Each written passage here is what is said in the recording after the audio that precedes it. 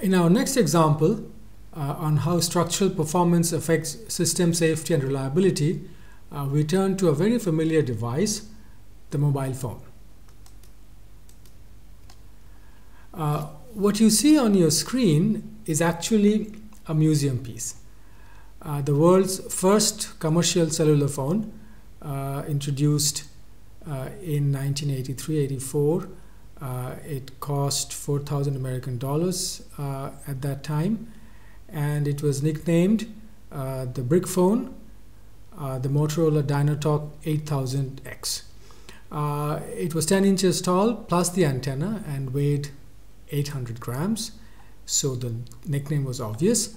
The battery offered about 30 minutes of talk time, and it took 10 hours to recharge. We are not going to talk about how cell phones revolutionize the way we communicate and do business in the 4 decades since then, but we'll focus on how, with increasing popularity and usage and capabilities, there was a need to have better batteries with better performance. Those early NiCad batteries were replaced first by nickel metal hydride batteries that came after them, and the lithium-ion batteries that we use today. And for good reasons. These lithium-ion batteries have no memory effect, they have high energy density, they can withstand many charging cycles. They're also the power source of choice for today's electric vehicles. But whether they're in cars, smartphones, or airplanes, these lithium-ion batteries can catch fire. The rate of catching fire is rare, about 1 in 12 million by one estimate. But 6 to 8 billion cells are now produced each year by another estimate. So in absolute numbers, these are not negligible. So what you see on the left of your screen is a schematic of the lithium-ion battery. Basically, it's a series of anodes and cathodes separated by separators that must allow the electrolyte solution with lithium ions to pass.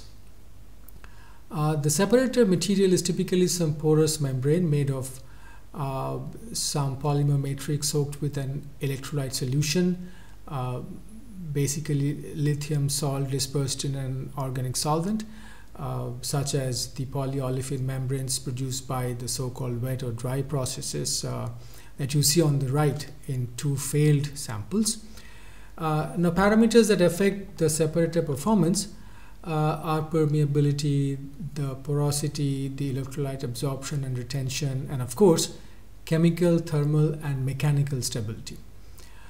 These separators are subject to pressure, thermal cycling, high temperatures as part of normal operation, and then impact load like in EVs and conductive debris as you see in these failed samples. So these can cause the separators to fail mechanically, and which may lead to short circuit, fires, and possible explosion. Therefore, separators have a strong impact on cell performance, life, cost, as well as safety and reliability. Unfortunately, in the battery manufacturing community, strength of lithium-ion cells against mechanical loading has not been a design consideration in a systematic manner. So better separator design is an active area of research, including replacing them with solid electrolytes, but many challenges are there. So whatever it will be, it is clear that the structural performance and structural reliability of these materials will play a central role.